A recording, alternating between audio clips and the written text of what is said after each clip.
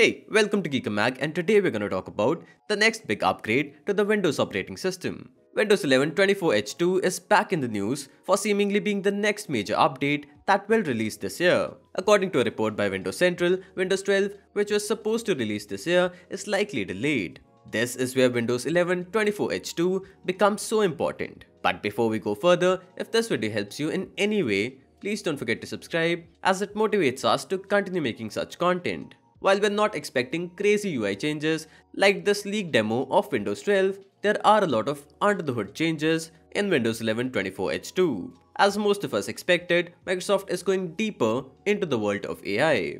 Windows 11 24H2 will integrate a lot of AI and chatbot functionalities into some of the key functions of the operating system. The company has been working on an advanced version of Microsoft Copilot for quite some time. Copilot is basically their versatile chatbot that will likely fit into various programs like Microsoft Edge, Word, PowerPoint, and even search engines like Bing. Think of it as ChatGPT built into your system. Windows 11 24H2 will also modernize older PCs for the AI takeover and even help newer PCs to perform better at AI tasks. Many manufacturers are already working on next-gen AI PCs, which will likely flood the market after the Windows 11 24H2 release. The new version is also expected to improve snap layouts, file explorer, quick settings in the taskbar, phone link, and more.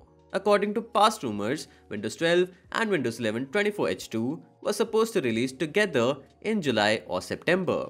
However, due to the suspected delay in Windows 12, it seems that Windows 11 24H2 will be released alone in September of this year. If you're watching this video after the release of Windows 11 24H2, you can find the ISO link in the description. Also, we already have a video on Windows 12 which talks about the leaks and expected changes. The link for it is in the description as well. If this video was helpful, please don't forget to like, subscribe, and consider donating using the thanks button below the video. Thank you for watching.